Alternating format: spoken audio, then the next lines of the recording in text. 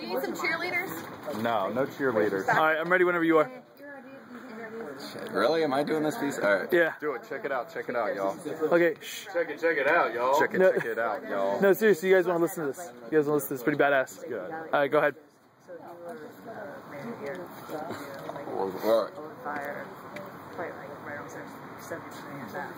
Really? I'm ready.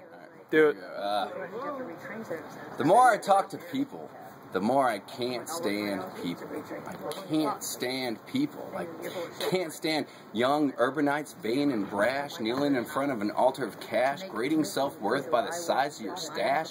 Your humility went, replaced by a sense of entitlement. And what are your accomplishments? A 401k and a paid holiday, and that gives you the right to say that you got it all figured out.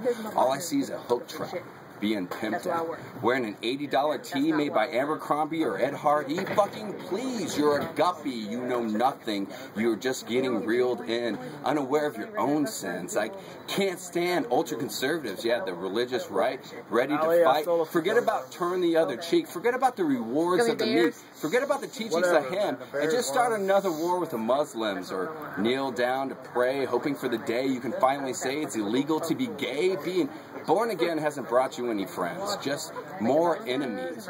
God is supposed to judge. God is supposed to be love, but all I feel from you is hate. Maybe you should just learn to rise above and just worry about keeping your own self straight.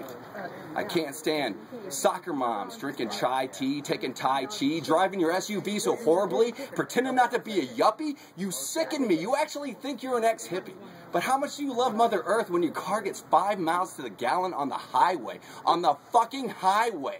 You're a hypocrite, full of shit. Your children are illiterate. They don't know Jane Austen, but they know Jana Jameson, and they're pulling her maneuvers in school when they're not killing each other. Your boy's a pasty white one trying to be a raisin in the sun with baggy pants and a loaded gun, and you blame it on the TV. You fucking blame it on the TV. As you drink your chai tea in your SUV on the way to Tai Chi, you fucking sicken me. You all fucking sicken me. Yeah! The more I talk to people, the more I can't wait to die. I can't wait. And there's a solace that comes over you when you give up on everything. It's not enough to make you want to live again. It's just enough to keep a smile on your face while you pull the trigger.